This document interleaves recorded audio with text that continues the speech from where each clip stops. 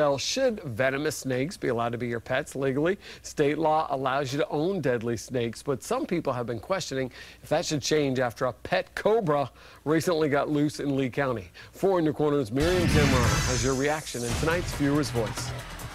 Walking your dog, petting your cat, most people wouldn't flinch. But if your venomous snake gets loose, neighbors start to question why you have one to begin with. Florida Fish and Wildlife says owners can have them for their own pleasure, just like your typical furry friends. But a recent scare in Buckingham when a cobra was spotted by a passerby has many asking state officials if people should be allowed to own venomous snakes. Amber posting to Facebook thinking my dogs have to be registered and they aren't going to be a danger to anyone. So anything venomous or exotic should be regulated to make sure they don't get released and hurt our ecosystem or someone. The owner of this cobra was cited for failing to report the snake missing soon enough. It was found within 24 hours. Joe Hawley saying there should just be bigger penalties if they get lost or out of their enclosure. Some say education, not fear, should drive our opinion. People should be educated.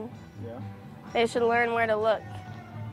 Warm cars, ACs, attics. David in Cape Coral says the state doesn't need any more laws. Unless you can outlaw black widow spiders, brown recluse, bears, scorpions, and all the other stuff that lives here in Florida, you should outlaw people that have pets that, like snakes. It's ridiculous. We have enough regulation. And Bob saying on Facebook, Florida is home to 5 of the most venomous snakes. Allow them, they were here first. But Felicia pushing for more regulation, suggesting licenses and proper tanks with locks. She adds, the problem is untrained people owning these snakes and not knowing how to properly care and manage them. The state permit applications online total more than 10 pages and do require owners to lay out a detailed plan in case of an emergency. Miriam Zamorano, Fox 4, In Your Corner. Thank you, Miriam. Just last month, a cobra was found behind a woman's dryer after a month of searching in the Orlando area. If you have any safety questions about a snake or another animal, you can always call State Fish and Wildlife. They've got a hotline, 1-888-404-3922. And it's not too late to join the conversation right now